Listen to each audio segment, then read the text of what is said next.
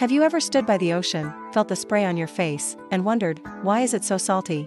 Especially when the rain that falls from the sky is completely fresh. Did someone just decide to dump a giant salt shaker into the sea? Well, not exactly, but the real story is even more fascinating. It's a tale that stretches back millions, even billions, of years, and it all starts on land. Imagine rain falling from the sky. As this rainwater travels over the land, it's not just flowing over the surface. It's actually a tiny bit acidic, enough to slowly, ever so slowly, wear down the rocks it passes over. Think of it as a super slow-motion natural chemical reaction. As the rocks break down, they release all sorts of tiny particles called minerals. Among these minerals are two very important ones, sodium and chloride. You might know them better by their combined name, salt.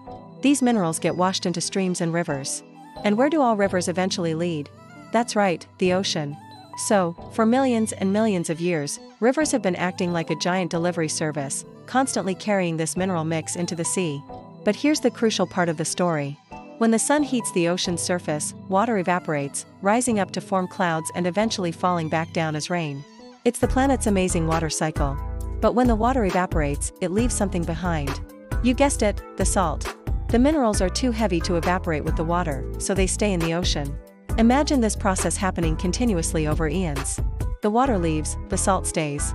The rivers bring more salt, the water leaves, that salt stays too. Over an immense timescale, this has made the oceans incredibly salty. Just how salty are we talking about? On average, if you took 1 liter of seawater, you'd find about 35 grams of dissolved salts in it. That's like stirring a heaping tablespoon of salt into a large glass of water. Here's a mind-blowing fact to put it in perspective. If you could somehow remove all the salt from all the oceans and spread it evenly across all the land on Earth, it would create a layer over 500 feet thick. That's taller than a 40-story building. So, the next time you take a dip in the ocean or just watch the waves crash on the shore, remember what you're tasting and seeing. It's not just water.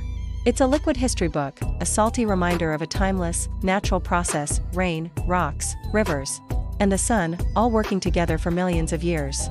It's a taste of the Earth's incredible chemistry. Thanks for joining me on this salty journey. If you enjoyed this and want to learn more cool facts about our planet, don't forget to like this video and subscribe for more adventures. See you next time.